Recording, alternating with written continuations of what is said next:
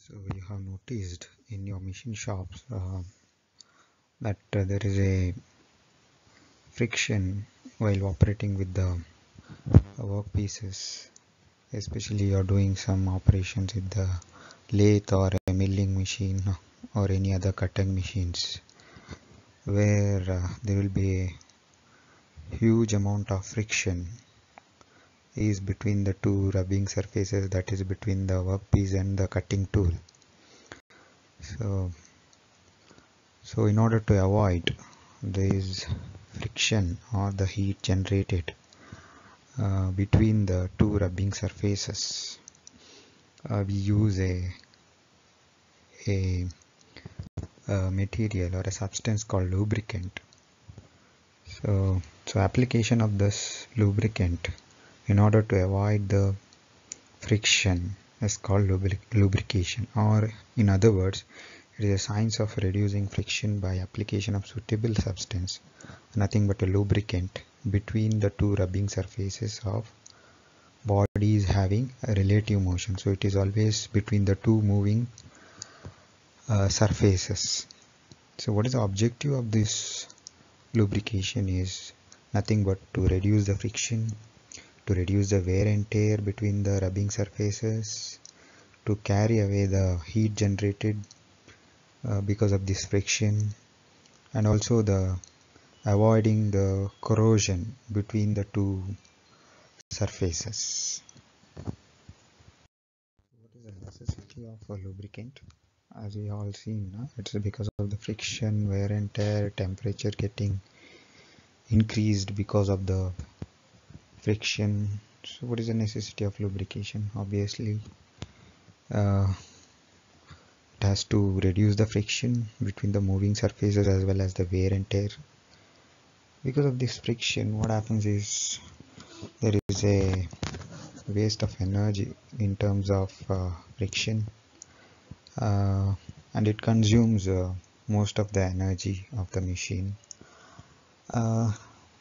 where causes changes in the dimensions. So whatever the material you have with the proper dimension, due to wear and tear, the material or the machine component dimensions will change. Ultimately it will lead to the breakdown of the machine. Then so because of this wear and tear, we need to replace the parts.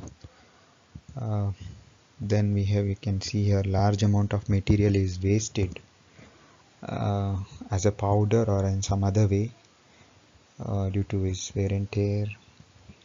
And if some of the machine components made up of antimony, zinc, titanium, vanadium, iron, carbon, copper, aluminium, so over a period of time it's all become a waste, so as a powder or some other way. To conserve these natural resources, we have to reduce the wear, so nothing but we need to avoid friction. So in order to avoid friction, we need to go for a lubrication.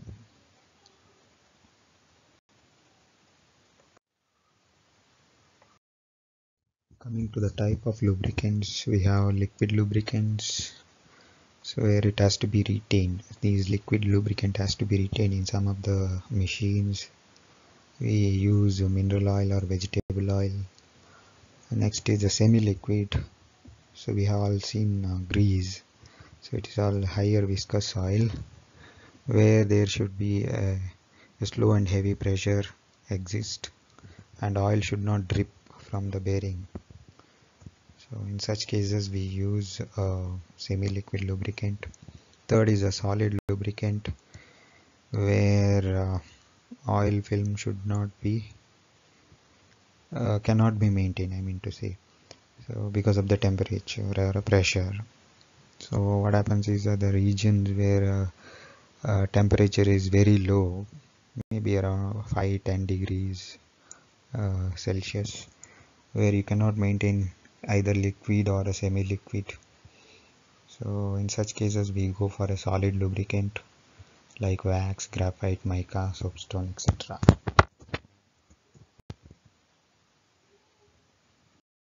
So what are the properties of a lubricant? So we all seen these points in previous slides, where we are looking at the viscosity, so degree of fluidity, nothing but a degree of fluidity of a liquid. So it's a property of fluid by virtue of it offers resistance to the motion between the moving parts. So that is one thing. Viscosity low or high decides its applications. Oilness, next is oilness, nothing but the ability of an oil to maintain unbroken lubricant film between the rubbing surfaces. So some cases we require unbroken film. Next is a flash point. We all studied these in our labs. So it is a momentary flash or a vapor for which there is a momentary flash from the lubricant. Next is a fire point. Because of the temperature, vapor to burn continuously get when ignited, so vapor gets burnt. Next is a pour point. The oil stops or ceases to flow. Temperature, so especially at low temperature regions this is required. Next is a viscosity index, is a number which denotes variation in the viscosity with the temperature. Anyway, we'll come to the selection. Depends on the relative speed, what speed the two moving surfaces, what temperature the lubricant will be, operating temperature, what pressure will be maintained between the two surfaces, maybe it is a closed surface, operating atmosphere of the bearing, and what way you apply these lubricants, and what is the frictional losses allowed, okay, between the two members. So these are the things which will decide the selection of a lubricant. Next is the requirement of a good lubricant. What are the requirement from a good lubricant? So as we all seen some of the points, sufficient viscosity, it has to flow between sometimes. Next is high flash and fire point, so it should not catch fire because of the friction. Chemical stability against oxidation, so most of the times it oxidizes.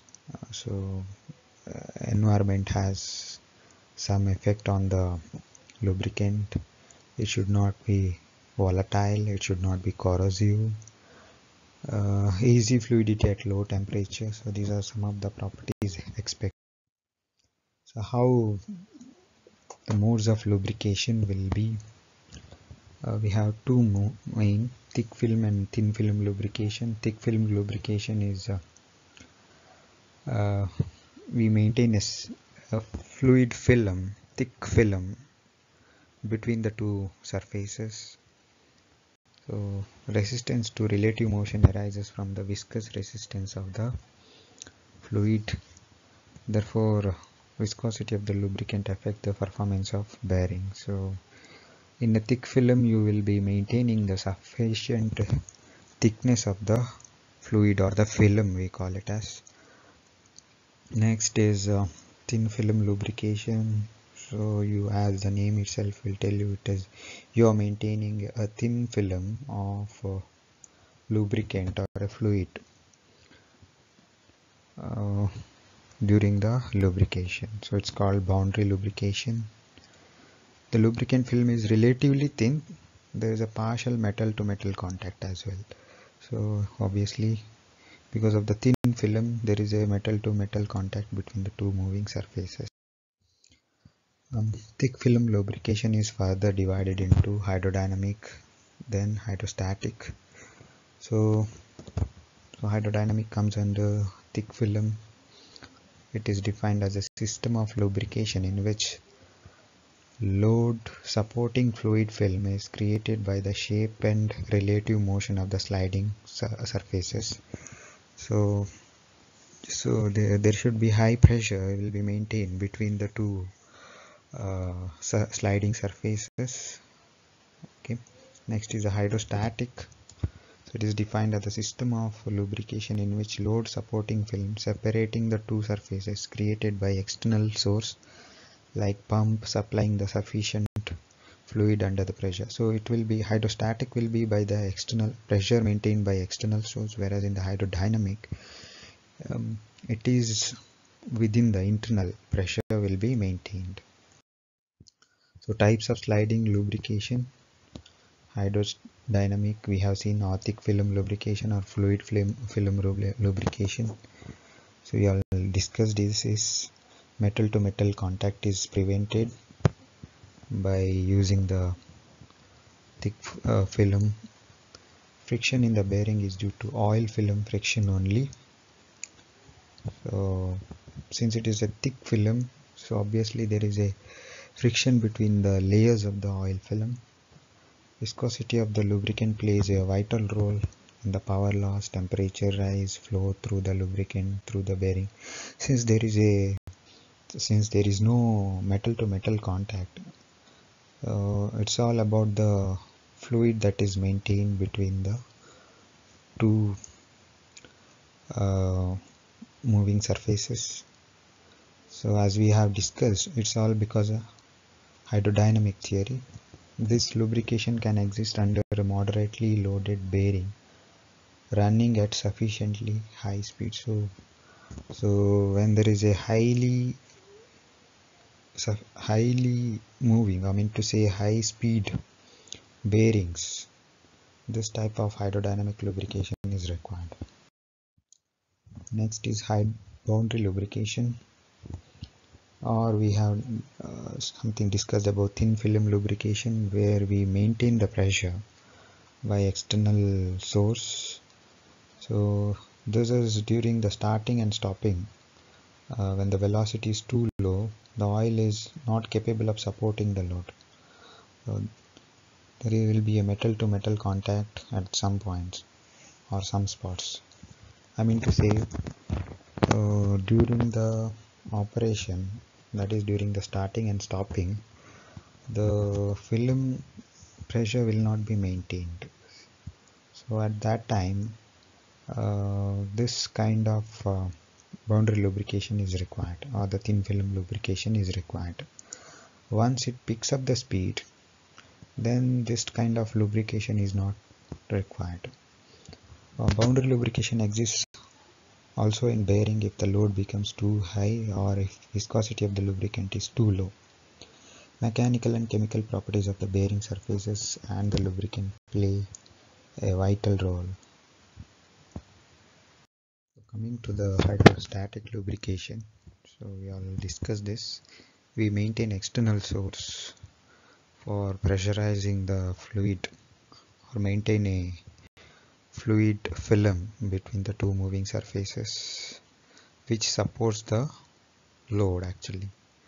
So that is the one thing which is, so you will be continuously supplying the fluid pressure to maintain the load through fluid.